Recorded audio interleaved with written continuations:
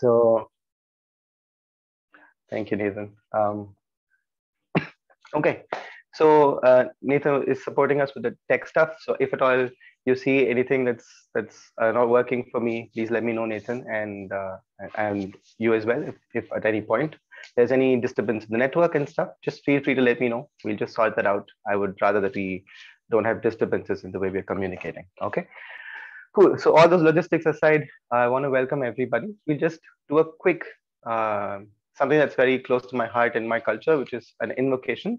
An invocation is sometimes people around me that I work with misunderstand it as a prayer, but it could be a prayer, but an invocation is more about setting a certain direction of alignment and sort of setting the mind, body, and energy towards a certain direction. So when we're talking about something with a theme with words like breath and decolonization and pedagogy, and I think there's so much out there, and 90 minutes is hardly going to be able to put it, do justice to it. So I, for one, for my own sake, feel like I need to slow down, breathe, and say that, okay, I'm going to take it slow and we're going to see what's going to come up and see how things go. So this is captured beautifully in one of the little couplets that a saint in India has written a long time ago. It's just a couple of lines. So I just put that up. We'll start with that invocation, and the translation is there on the screen for you if you would like to understand what the lines mean. Just give me 1 second and let me put it up.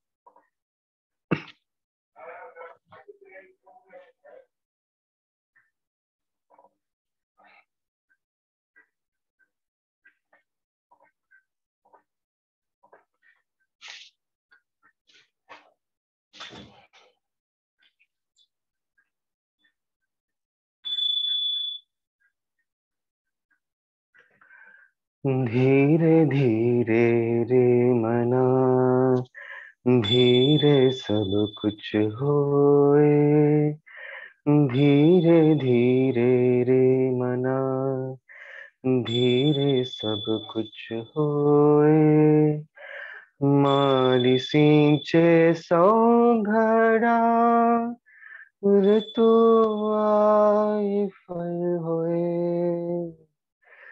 ऋतु आए फल होए, धीरे धीरे रे मना, धीरे सब कुछ होए, धीरे धीरे रे मना.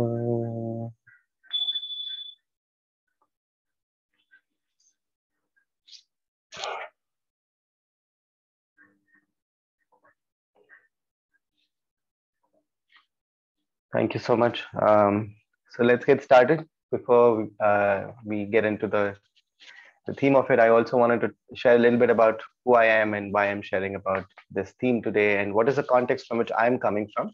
Because one thing I have sort of come to understand in my own journey is that talking about things that are out there is just the beginning, right? It's ideas and thoughts and everything that's floating out there. But what really transforms my life is what is true in my experience and what is a reality for me, what's my lived realities. So I feel a little bit of context around the role that breath has played in my life and my journey is something that might be relevant. But a long story short, my name is Kaushiek Pranoo, and I live in the southern part of India. I run this program or initiative called Unlearning Ashram, which I think sort of captures the essence of my journey over the last 10 years, where I've been traveling, exploring, really slowing down and trying to understand different aspects of my life. And a part of that has been truly the essence of all of that diverse experiences has been a journey of unlearning for me, from how I sit, what I wear, how I speak, to what I eat, and from the basics of life towards love, leadership, transforming the world or transforming myself, whatever the scale of work that I want to do, and my experience of life have all been under scrutiny, where I've wanted to really check, is this what I really want to do with my life? And that has been a fantastic unlearning process by itself. So my journey with breathing as such is relevant in a couple of ways. One is because of the programs that I'm doing, which is constantly engaging with people around these themes. I do a 11-day deep dive engagement with people called Breathe, which is to experientially take people through the science of breath work. And also I do a program called Listen, Breathe, and See, which is very close to my heart, which is my foundational program, which is experientially for people to experiment and learn and unlearn about the three most fundamental senses that I think open up for people. When we are in the womb, the listening opens up as the first thing, and then we come out, breath happens, and then there is seeing, the eyes open up. But just these three aspects, if we learn to keep it well, if we really know the depth of these three things, I felt personally that our lives and the world can transform tremendously. So this has been the foundation of some of my work. I also do one-on-one consultations where I engage with people to talk about an aspect of life that is not just about survival. And I call this program Aliveness because to be alive is not just to be not in a moment of crisis. It's not about crisis management. It's about really being alive, being complete, moving towards a sense of wholeness and celebration of life. So in all these different work that I do, breath has been a fundamental role because it is a fantastic tool with which I am looking at self-transformation and transforming the quality of work that we do. The second part of how I'm connected to breath in my journey is that when in my own unlearning journey, the thing that hit me most was that something as fundamental as breath, I had absolutely no idea about. And that is what opened me up towards really slowing down, asking, what the hell have I been doing all my, all these years with all this educational degrees? I had an engineering degree. I was planning to go abroad and do an international program. And I was working in a corporate. And then I realized, okay, let's time out. Let's just stop and really ask questions.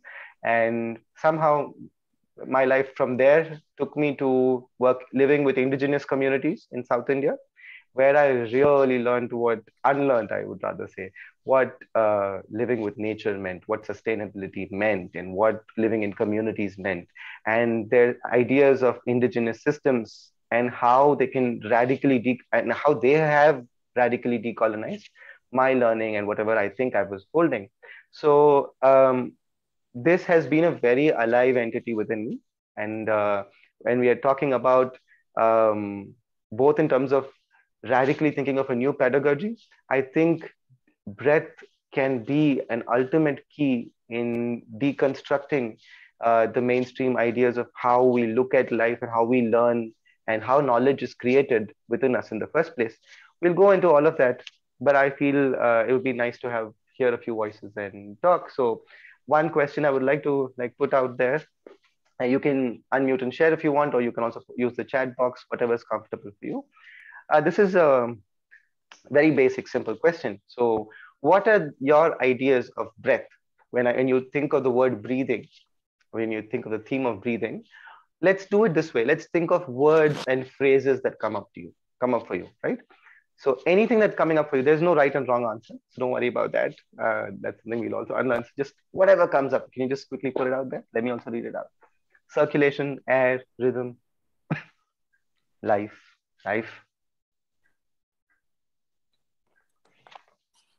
mindfulness, spirit, extremes, amazing biomechanics. Fantastic. Creative source of existence. Okay. Expansiveness. Expansiveness. Right. Good to hear voices also. Present, absolutely amazing. Biomechanics, I agree with that. Okay. All right. Anybody else? If you have anything else to share, please put it on the chat. We'll let others also get to read that. So this is something I enjoy doing. Whenever I used to travel, I have conversations with people, and especially when I'm working with children, both from the indigenous communities and as well as, I'm a city bred person. So wherever I come and meet my friends, this was a question that I used to have asked, like a, fun trivia thing, that what do you know about breath, and what can you tell me about breath? Is there something that you've learned about your breath? And interestingly, what I heard was a lot of the words and the themes that came up was this amazing set of information that we have gathered about the biomechanics, about the biochemistry of the body, the anatomy and physiology of our human system, right? So there's carbon dioxide, and kids know they're very enthusiastic. So they're all about oxygen, lungs. Oh, this happens. There's hemoglobin. There's exchange, and it's fantastic to see the amount of knowledge in terms of information that they've gathered. But what really turned things around for me was to ask myself, okay, that is one half of the story, but what about the second half? And when I started asking, what is the second half about? That's when I talked to other people, like elders in the village or other people in other professions, and they talked about a completely different aspect of breathing. For example, we know that if you climb a mountain, the breath changes. If you're angry, your breath changes. Maybe you're working out a cardio, routine, and your breath changes. If you're going through stress, anxiety, there's a variation of breath. This is an everyday experience for people, right? But if you also look at it, even in terms of the work that we are doing, we look at whether it's dance, whether it's body movement or singing or sports, martial arts, if you're into archery or shooting, rifles, uh, any of these things, the breath becomes absolutely vital, how you hold the breath, how you're breathing. And I'm sure some of you must have experienced this at some point. Even if you're doing a routine activity like driving a car, if you push it to the extreme, if you're taking it to say high speeds, it's really going into a NASCAR kind of driving, then every breath you take becomes important, because then you're looking at a very fine-tuned way of applying the human system. So as we get into subtler and subtler aspects of life, breath obviously becomes important. In fact, I was fascinated when I was talking to a nurse, somebody who's in the medical field, and they were talking about this. I think it's called Shane-Stokes breathing, which is a peculiar pattern of breathing that people go through, and they know that the person is at the end of their life, right?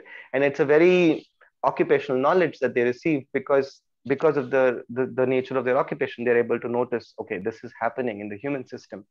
And this started making me question about what else can I know about my breath. How much attention am I paying with the breath?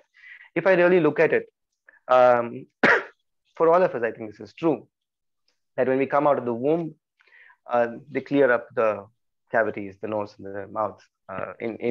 In earlier times, it used to be, at least in the rural spaces, I went through this. The child is held upside down by the legs, and then they pat the child, right? So my uncle used to bully me, saying that, hey, they spanked you as a child. That's how you came into the world. So I used to feel so bad about this. Then I found out that was very essential. That's the first breath of life that a child takes. Today, of course, we have these suction devices, but that's the first intake of breath, right? And after all this life that, experiences that we go through, the last exhalation that we take, in out, it goes for years, and then one day there is an out breath, and then there is no more in breath, and there ends the story of this journey, at least. So if you really look at it, it's sort of, the life starts with an in breath and ends with an out breath, and everything else happens in between, right? So I started getting fascinated by this, and I started exploring a whole host of things, both in terms of modern science and in terms of the esoteric sciences and the traditional systems, especially yoga, and my own personal experience and the indigenous spiritual forms that people have in different ways. So now that we're talking about um, breath as something, I wanted to understand, how can this really help me? Like, is this about just breathing, and what do I get out of this? That's the training that has gone into me because of the education system. Like, okay, I look at something, how do I make use of it? When I started looking at it deep enough, I realized that the breath has such an enormous connection with so many aspects of whatever it is that I think is myself. Can we do a simple experiment, because I don't want it to be just me talking? I wanted to see if we can just experientially see what's happening with our breath right now, but we do it in a specific way. We'll try, if wherever you are, if you are standing, it'll be preferable to sit down. However you want to sit down, just sit comfortably and keep your palms open like this, facing upwards on your lap, your thighs, and just sit comfortably. If you're resting your head, you can just bring that up. And when I say switch or flip, all you have to do is just shift your hands the other way around. Okay. And then when I say flip or switch again, then you can open it back up. All right. All you have to do in between, meanwhile, is just to watch your breath and see if you can notice any difference, anything happening at all as we are doing this experiment. Okay. Can we just try this out? All right. So let's start with the palms open and try and close your eyes and see if you can just be with your breath.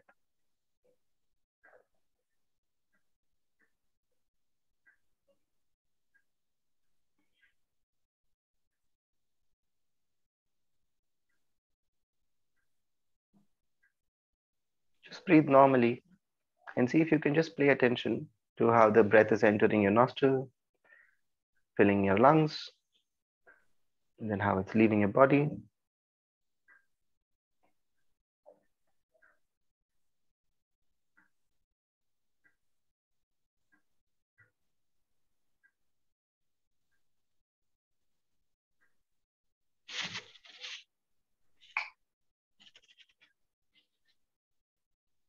Now please flip, switch, keep your palms facing downwards.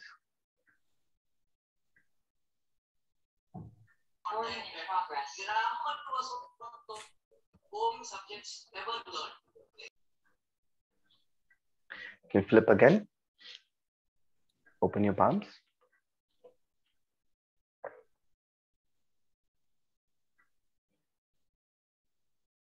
See if you can do it by yourself, experiment and see if you can keep your palms closed. Just give it some time between the switches and open it again.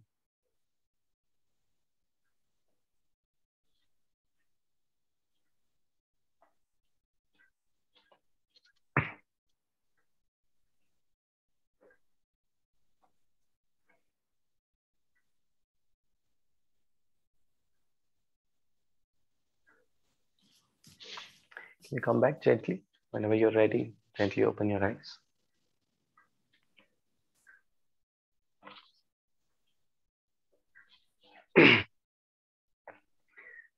Were you able to notice anything? If you didn't, that's totally fine. It's perfectly fine. All right. But if you did, I would love to hear what happened. Did you notice anything? Where did you notice it? What happened?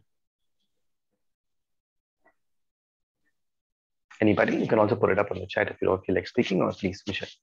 Yeah. So I felt more grounded with my hands turned down. Down. Okay. Felt a bit airy and unstable with my hands turned open. Yeah. Okay. Thank you for sharing that. You can take one or two more people, please. Go ahead. Yeah. I'm not sure if it was because. Oh, sorry. Go ahead. You first. All right. I'll be quick. I don't know if it was because I was paying attention to my breath or what else, but when I flipped so downwards, I just felt it could go deeper. My breath would start deeper in my belly. And I was like, oh, okay, something happened. But then when I flipped again, it just kept being larger. So that's why I'm not sure if it was because of switching or because I was just paying attention. Interesting. Thank you for sharing that. Yes, Emma. Well, I'm also seeing some in the chat. Please go ahead. Sorry. When I switched to the down position, I automatically sensed a kind of condensing in the top half. So in my head, it was really noticeable. And then when I opened again, it felt a lot easier. So when I went down, it felt, I suppose, it went into head and felt a little bit more stressed, I suppose. Yeah. Thank you for sharing. I think there's one on the, Alex has also shared on the chat, and Vivian is saying the experience is similar with Emma's. So let me just share one thing that happens is, I wanted to start with something very basic, because what happens when you flip your hands is something very physiological. It's not even very subtle. It is subtle at the physical level, but it's very physical what happens. So I usually ask people to figure it out for themselves. You know, I don't want to spoil the magic and suspense, but since we have very limited time, let me just share this. At some point, whether I won't tell you which one. I would love for you to figure it out and like experiment and find out for yourself. Either when you do this or when you do this, your diaphragm shifts a little bit. Okay. So because the diaphragm is the muscle just below your lungs, and as it moves up or down, it creates different levels of spaciousness for the lungs to breathe, in case you didn't know this. So as you flip your hands in one way or the other, there's a certain movement of the diaphragm that allows you to breathe a little better. Okay, when I say better, it brings a certain ease. It might be very subtle. It might be very, you might experience it as just ease. You might notice it as a physical shift. Okay, you might notice it as a shift in the depth of your breathing.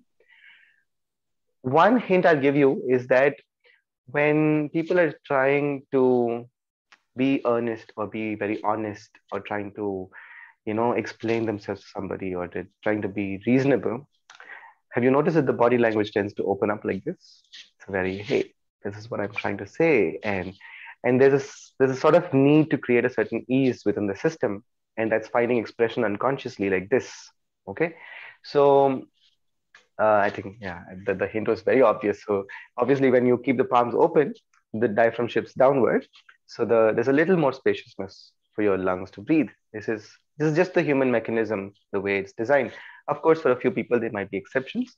But if at all your experience of this was different, it might be something to do with how you're paying attention to your breath. Okay. When we say breath watching, if I ask you to watch your breath, okay, this is also a fun thing I play with, friends that I engage with. But whenever I say breath watching, can we please watch our breath? People don't watch their breath. They, in India particularly, everybody's exposed to something or the other. So they sit all cross-legged, they like sit up straight, they keep their palms in some mudra or formation, and then they're like going all like this. And I asked them, hey, I just asked you to watch your breath. You can just do it while you're watching me, you're just taking your notes. I didn't ask you to do all this. But there's a very unconscious connection between sitting like this or doing it a certain way, because we make certain associations with, maybe culturally, maybe intuitively, about what will let us breathe better and what is the best way for us to bring our attention towards the breath.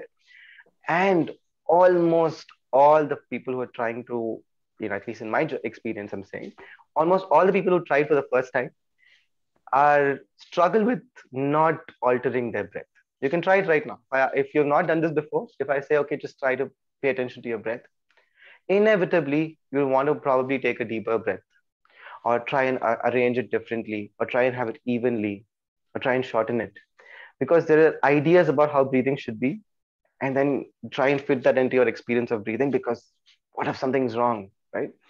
And the skill of watching the breath is about just watching the breath. It's I would say one of the biggest shifts that have happened to me is to learn to be with something.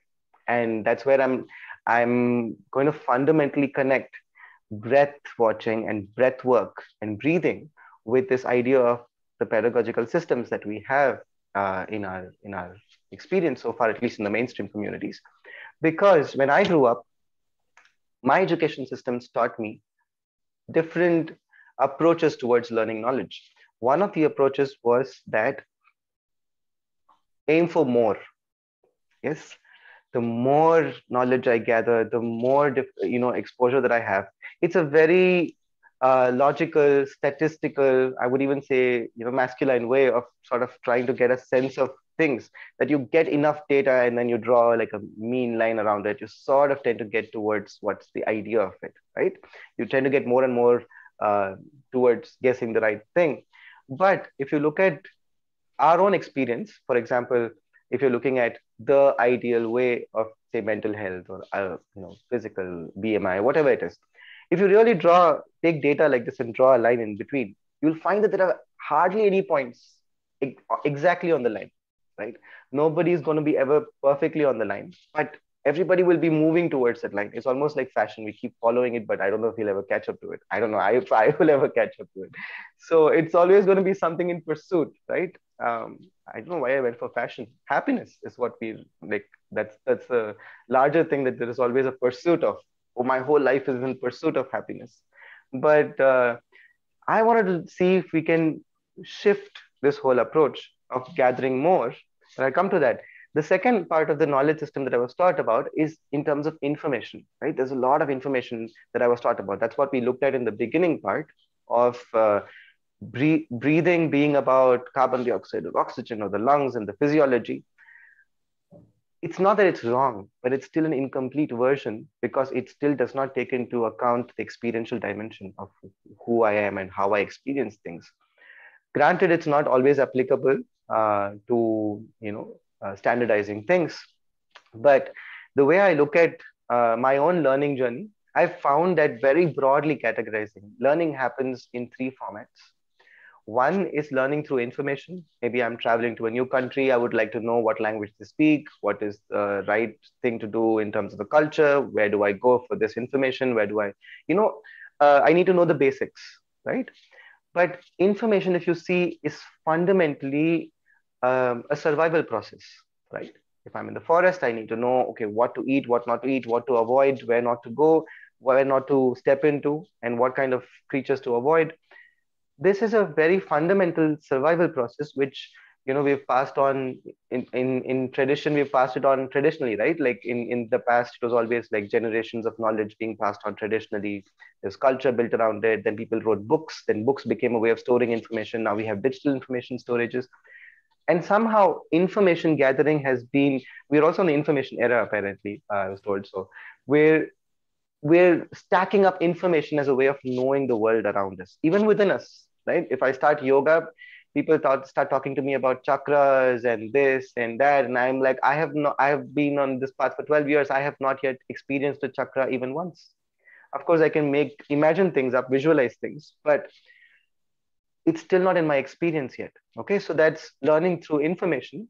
The second one is learning by doing, which is now catching up, at least in the circles that I am part of. People are wanting to, put their hands on, objects, to create things and get down there and, do things out there and see what learning comes out of that.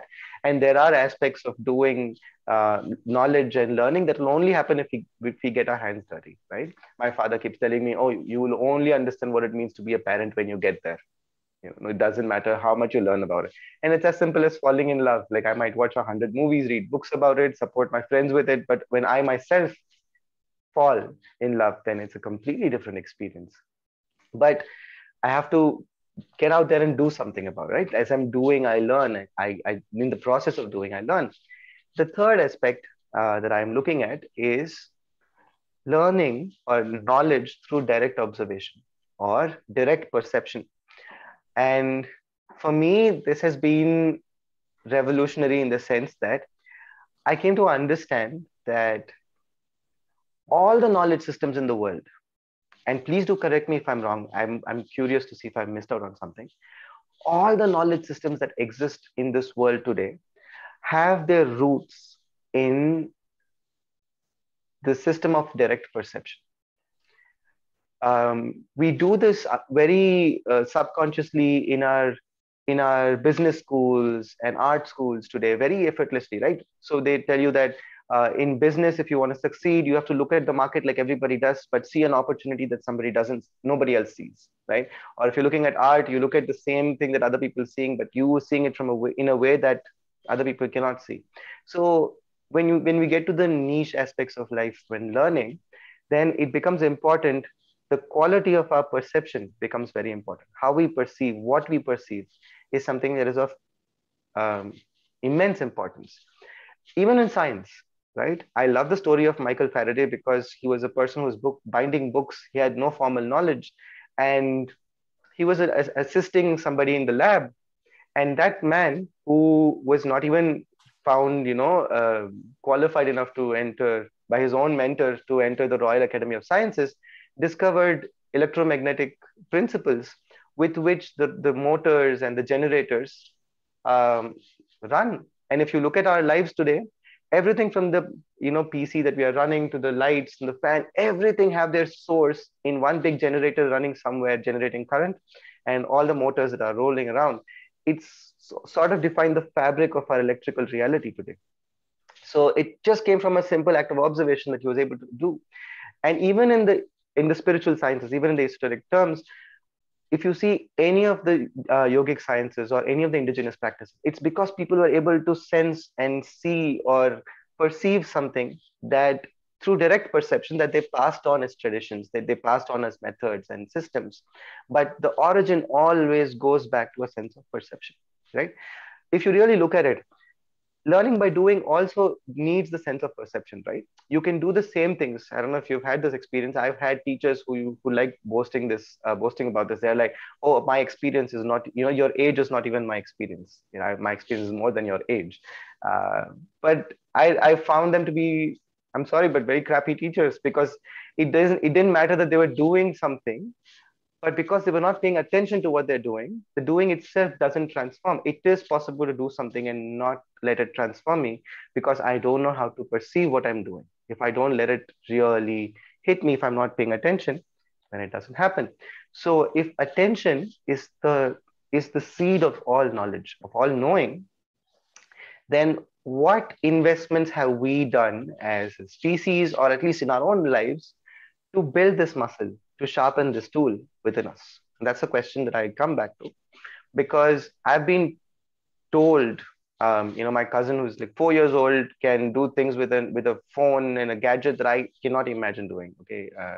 And the way they're able to manipulate digital devices today, I'm like, okay, I feel so old when I'm around this next generation, because it's almost like they come updated with the latest version of Android or iOS when they come out of the womb. They just know how things work.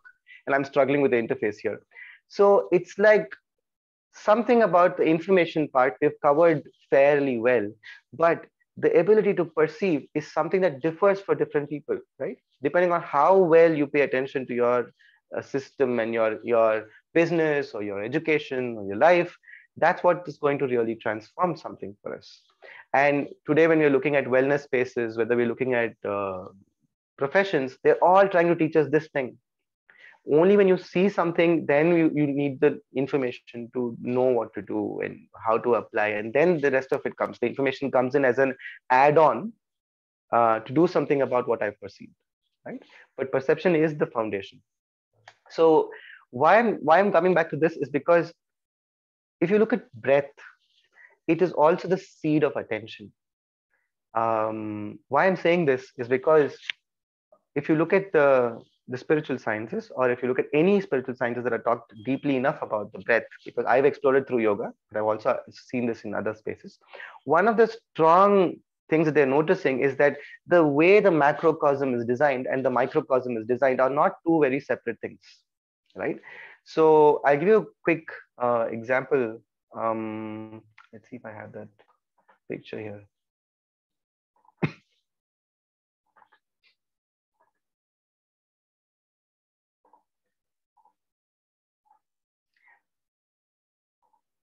So this is somebody did this beautiful visual depiction of this the watershed systems and the water pathways that they have mapped for the entire globe. Okay, I don't know if it's visible enough, but if you can zoom in, you'll see this network of crazy crisscrossing pathways all around the world. Let's see if we can find it for India, for instance. If you look at that, there's an elaborate network and system of water pathways, and this is basically the watershed system that they've mapped.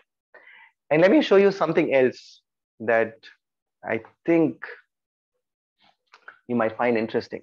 This is actually not a very detailed map, but this is a map of one of the texts talking about the energy pathways in the human system. Okay, I know the depiction here is slightly different, but if you really understand how people have sensed and figured out this energy systems in the human body, there are 72,000 junction points where the energy channels are meeting and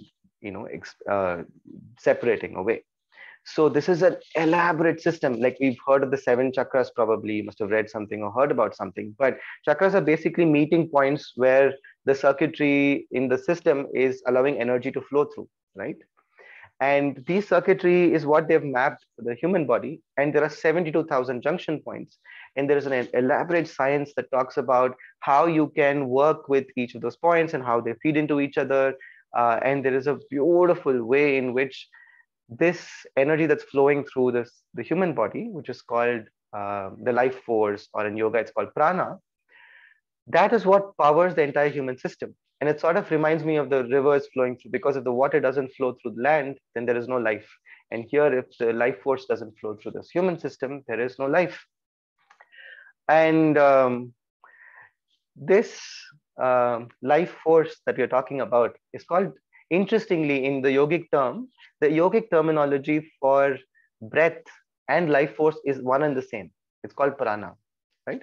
That means they didn't really distinguish the physical aspect of breathing from the very life force itself, which is why by tapping into breath awareness, it is possible for us to really get into a very deep insight of the inner workings of the human system.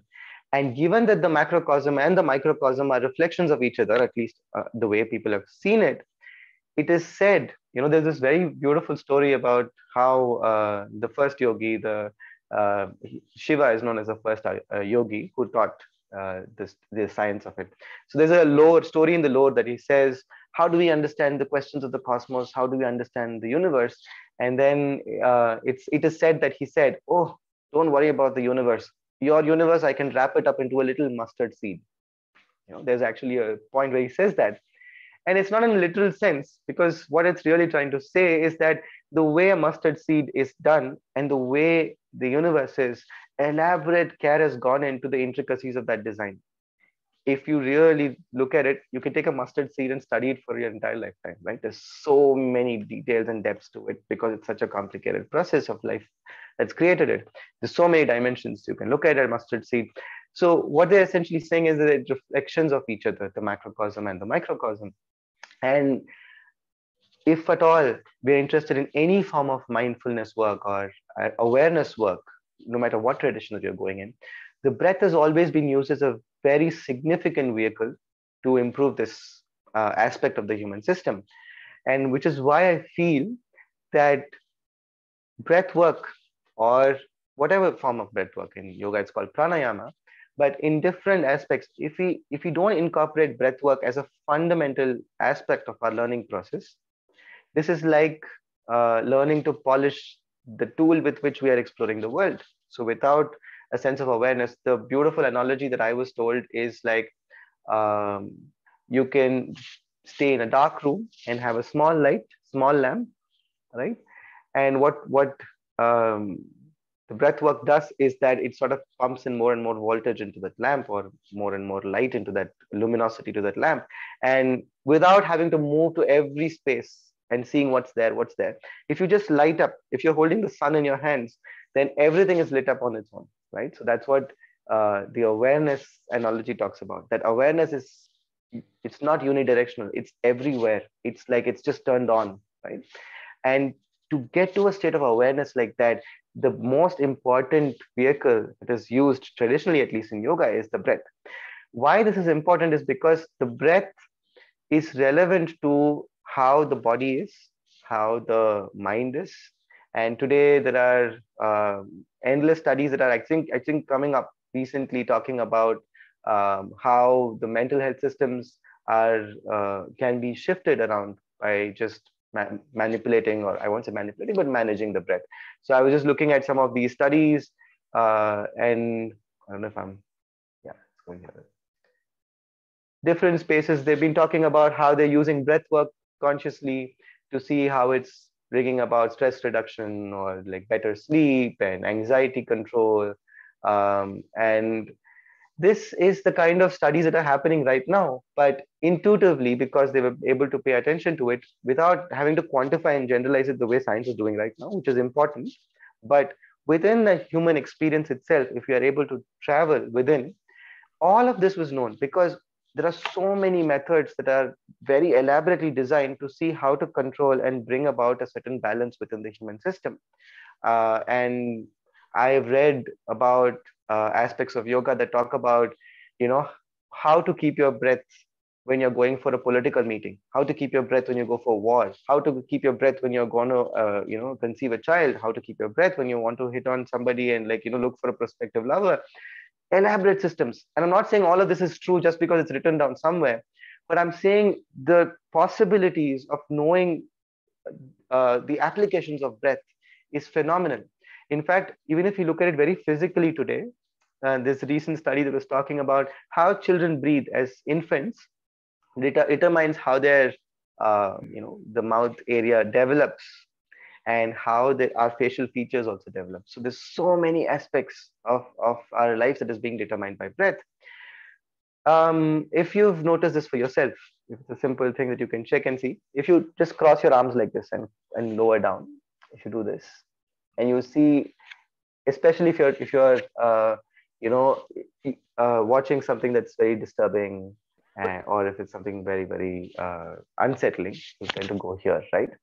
And when we do this, when I facilitate safe spaces and we work with deep sharings, one thing we notice is that people go into this kind of mode. They cross their legs, cross their arms, they just close their bodies, and then we consciously ask them to open it up, because the body shift sort of changes their emotions. But what is also shifting along the way is the breath that changes the very chemistry of the mind and the body. And because the breath is the underlying foundation of the body and the mind and your life energies itself, paying attention to the breath and bringing it as part of the learning process, there are so many levels to it. So if you're going through 12th grade, you can start with basic breath watching by kindergarten, I would say. And then by the time you're finishing college, you should be doing advanced level of breath work, because the way we can perceive even the education system, even if you're going through mainstream education systems, the amount of what you'll be able to receive and what you'll be able to perceive with even the mainstream information can be significantly different if we are learning to work with this aspect of our experience. So I'll end here. I just thought just to give a sense of why we were looking at breath and the idea that we are decolonizing here, because I use the word decolonizing in the theme. The important thing I feel that we need to decolonize here, in summary, to look at is the fact that information is not necessarily the only way to know, right? It's not about amassing, because naturally when I'm thinking in terms of information, I want to gather more. The shift that we're trying to do here is to take something less and look at it deeply enough. Can we think in terms of intensivity than extensivity? And can we start learning to look within and to polish our tools of perception? And for that, breath work is the fundamental, I would say it's a fundamental science for improving the skill of perception within a human being. So what we can do now at this point is that I would like to hear some reflections. Maybe if you have something to share, if you have something to add, we'll have a few minutes in the end for questions. But after this, what I thought we'll do is sort of see if we can go into an experiential, sort of I won't call it a ceremony, but it's a practice, but we'll sort of do it in a ceremonial way. There are different aspects to it. So there are like 2 or 3 different things we'll do together, where we'll try and be with the breath, because learning to be with something is the fundamental shift that we're talking about, right? When you're talking about the breath, it's not just knowing about the breath, it's not reading about the breath, it's being with something. And we'll see how that plays out for us as we're doing this process. But for now, I would like to take about like a few minutes and hear if you have any reflections, sharing, additions.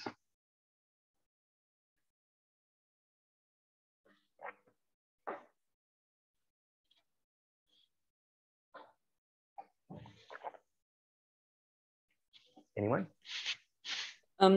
So I got very interested in this idea of having, because of course we know that breath is important and breath, makes all the difference. But what you said about breath work being part of a curricular development as a child and as a teenager and on and on. And what you said, so by kindergarten, you should be able to do this kind of exercise, and then we go into this PhD level of breathing. I found that quite interesting.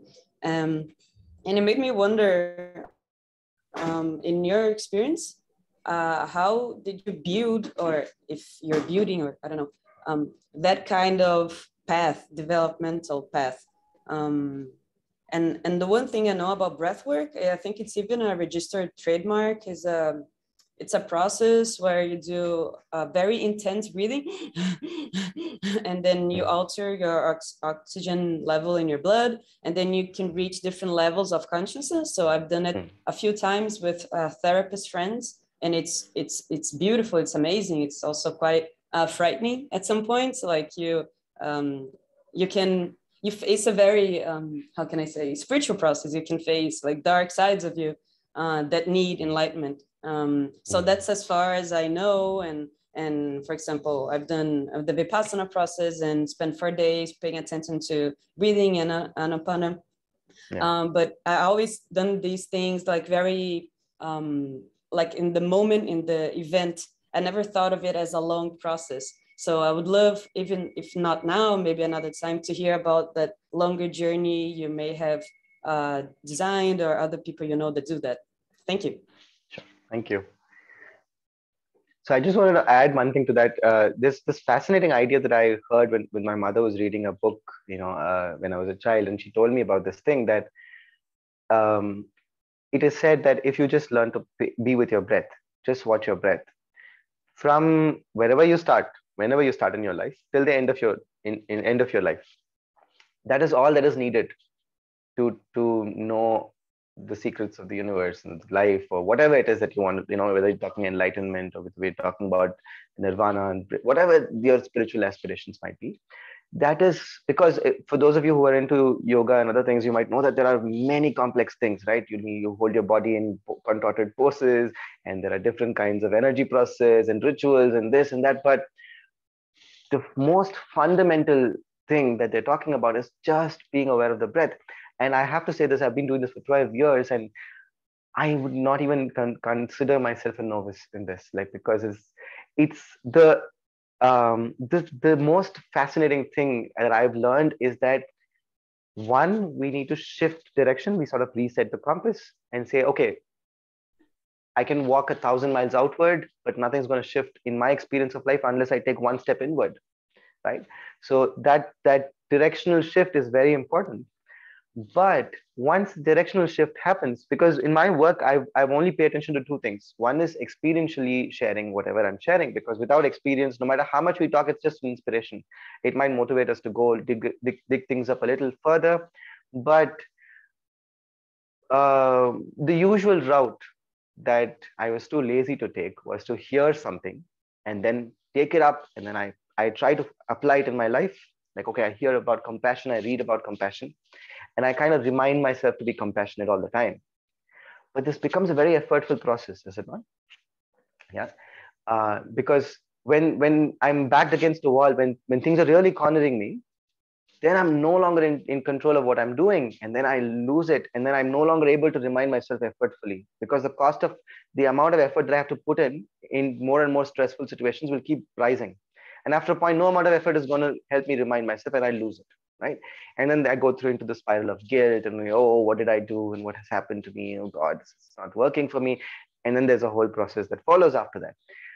There's another aspect of looking at things, which is sort of in the direction of perception alone, which is to say that seeing is the only doing, in the context that if you learn to look at things deeply enough, it will by itself create the transformation that's needed, that it does not have to be a journey. It can happen instantaneously if you know how to look deeply enough. Then you don't have to go through the whole process. For example, there's this beautiful story of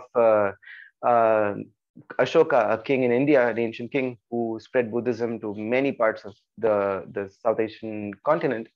He was a warrior who was battling and winning, and there's this war of Kalinga, that's the place where the battle took place, and it is said that he stood there with his sword dripped in blood and just looked around at the chaos and loss of life that he saw. And something about what he saw, with the kind of depth that he saw it in, shifted something within him dramatically. And in that was the day he dropped his sword, never to pick up anything around violence again. And for a king to not be given to violence is an unthinkable thing at that time, because you have to protect your borders. And he managed to do that. And he grew one of the largest empires in this country and spread Buddhism and the aspects of peace in so many places. Similar story of Buddha also, like when he goes out and sees, when Siddhartha sees the sick and the dying, the ability with which that he's able to see, the depth with which he's able to see, sparks something, and then that starts a process. Or it can happen instantaneously like Ashoka. So it can happen in any way, but it is that depth of perception that we're really looking at. So one is to experience something that shifts. Okay, now I want to ask the right questions in life. I want to look at the right things. But once I start in that direction, I've set the direction. Now I want to build the right tools for taking up the journey, right? Whether it is trying to build my perception, or whether I'm trying to prepare my body for the process, mind for the process, emotional for the process, or energies for the process, I have different tools that I pick up. It could be self-help books, it could be things online, it could be yoga, it could be 10,000 different things. And today we don't have a problem of information because we are connected and we have lots of resources. The challenge is, and in my experience, I've struggled with this big time, because the challenge is to take a tool and to apply it without a break. No matter what we take up, the practice will not bear fruit unless we keep at it, right? And that's the biggest pandemic that I see around wellness that's happening today, because there is no steadiness that we are able to build. Our attention spans have decreased. There's too many options. In the psychology of choices, somebody said, if you say you go to a store and have like 10 different soaps to choose from, you can pick a soap bar and say, okay, I'm going to pick this. If there's just two, it sort of feels like you don't have choices. Maybe you have 5 or 10, you feel like you made a choice. But if you go into a super mega store and you see like 1,000 soap choices, soap bar choices, now the mind gets overwhelmed. I don't know what to pick, and I go into some kind of freeze mode. And I think something like that might also be happening with this excessive dependence and imbalance that you're done with the information era.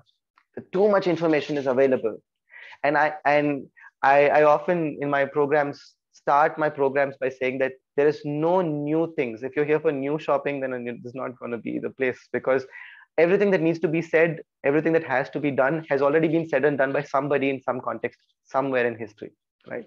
But all I can do is that we can journey together in our context and see what can shift within us in our experience. And again, it comes back to how we perceive life, how we are able to bring attention to our lives. And that will only happen if we take a tool and work at it. We cannot, if we don't, and nobody can make us do it, right? You can have coaches, you can have, I work in the coaching space, and one aspect is to give them the right kind of practices, which I enjoy doing, and then supporting them, motivating them doing it. But no matter what is done, the saying goes that you can take the horse to the water, the horse has to drink the water. You cannot make it drink it. And it's true for me also. I've broken my practices. It just doesn't flower unless you keep at it. And that key is something that maybe people call self-discipline, other things, but it essentially is a question of attention, right? It's about keeping my priorities straight. It's about remembering that this is important for me in life and this is what I'm going towards. And I might not like it today. I might not feel like it today. It might not be exciting for me today, but I remember what I'm doing this for, and I'm going to keep at it. I'm going to keep steady at it, right? So I think that's the kind of focus and centeredness in yoga. It's called samadhi, which means it is a state of equanimity, that no matter what happens, there might be a storm I'm in, but I learn to be in the eye of the storm. That no matter what life is throwing at me, no matter what kind of chaos and craziness is happening at me, I can always learn to be in the center of the storm. I am still experiencing the storm. I'm still present to the storm, but I myself am not caught up in the storm. And that's a quality that comes when we learn to deepen our sense of attention. And once that is there, when I'm not held back by my fears and my insecurities, then I'm going to go out and unleash myself into the world. And that's the true way to become alive, right? Truly alive. And that's what my work is all about. And we're trying different things, but there is one key aspect of this work that I don't have in my hands. It's entirely up to the individual to figure this out. All the rest of it is to try and sharpen that aspect of us, right? So having said that, we'll go into the process now. We'll do a very simple 3-step process. One would be connecting the breath and the body. Okay. So I give you an overview of what we're going to do first. And when we start the process, maybe then Nathan, you can like pause people from popping in when we're doing the process. But when the instructions are going on, if somebody wants to join in, that's fine. So what we'll try and do is, if you have a small space to move around, I think we've been sitting for too long and listening, so we'll try and move around a little bit. We will try and initially move our arms with the breath. Okay, I'll give you the instructions while we're doing this. But the first part will be just to see if you can match your body movement with the breath. This is very basic stuff, but to see if you can just connect your body and breath without forcing your breath. Your breath, the important thing to do is not to touch your breath. Okay, you let it happen the way it's happening. You move your body in tune with your breath. So this is the challenge for you as you're doing this whole process, to see if you can just be with the breath. Try not to elongate it or pull it down consciously. Let it happen the way it's happening, right? And see if you can align your body with the breath and see how that experience is. We'll also do a little bit of walking. It's called synchronized breath walking. And the way we'll do this is also very simple. What we'll do is, I'm just thinking with the time that we have, I have 30 minutes more, no? Okay. So we'll do, I'll give you an overview. I'll repeat the instructions again. So what we'll do is, as you take an in breath, we take 2 steps. Okay. So I'll tell you, breathe in, breathe out. Okay. So when you're going, you can change your steps in the space, that breathe in, breathe out, breathe in, breathe out. Okay. And we walk initially like that. You don't change your breath again. You just change the pace of your walking. And then we go breathe in, breathe out, breathe in, breathe out, breathe in, breathe out. And we do that. And then finally, we'll go breathe in, I would just say breathe. Okay. So because that's just one word. So it's breathe in and out, breathe in and out, breathe in and out, breathe in and out. Okay. When we do this, and when I'm giving you the instructions, then it will also help. But for now, just to give you a general overview, because I don't want to interrupt the process when it's happening. So this is just a way of connecting your body with the breath. This is one part we'll do. The second part we'll do is an ancient process, a yogic process called the humming bee breath. Okay. I'll show you a very quick demo of it. You can just pay attention. It's a very simple process. I think I'll show it to you instead of showing video because we don't have much time. So the way you do it is just sit cross-legged if you can. If you cannot, if your body is not working, allowing you to sit cross-legged, or if you have any medical conditions, you can simply sit on a chair and keep your spine comfortably erect and keep your palms open. Okay. And we won't be doing this now. I'll repeat the instructions while we're doing it. The idea is to inhale through the nose. Okay, that we'll be doing consciously. So it's not natural breathing. Inhale slowly, fully, and gently, but complete inhalation. As you exhale, you just keep your mouth closed and make a sound. It's just you make the sound of that's all. You don't have to do anything else. There's no other syllable that you need to attend. Just that's all. All right. And try not to clench your teeth. That's all you need to do. And we'll repeat this. So inhalation, exhalation, you have to extend as much as possible with a steady sound.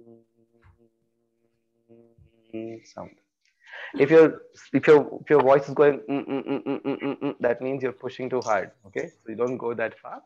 Just go and end it. All right, and then again you inhale through the nose, make the sound. Then exhalation, inhale through the nostril, exhale through the sound with the sound. All right. The third part, you finish that and just watch your breath for some time. Okay. Breath watching is fairly simple, so I'm not going to give specific instructions for that. You just close your eyes, just be with your breath and just stay present. Nothing else. Until I ask you to open your eyes, you will just stay with the breath. Are the instructions clear? So there's 3 parts. The third part is breath watching, which is very simple. The second one is the humming bee breath, which is just inhale through your nostril, exhale with a sound, just make a sound. All right. And the first part is what we're going to have a few instructions, which is basically just moving the body. Let's just do the walk then.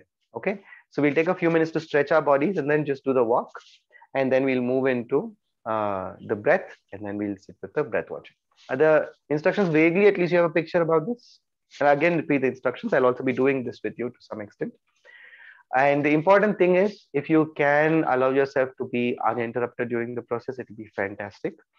Especially if you have children or pets in the house, especially when you're sitting in the humming bee or when you're trying to breath watch, try not to be physically disturbed. Okay, depending on we're not going that deep today, but for some of you, because I can't see all of you, it might naturally happen at a deeper level. If it happens deep enough and you physically get disturbed, it disturbs your energies internally. Okay, so we recommend not to do that. So if you can find a little bit of, you don't need much space. I'm just going to use like like 4 by 4 feet is what I have here, so that's what I'm going to use. So you can pick a space that's cozy, small, where you have less disturbance, and then we'll go together. Can you also like see if you can keep me on speaker so you can hear unless you're using wireless earphones, you can just keep me on speaker, and we'll do it with instructions. Okay, all right, I'm going to turn this around and see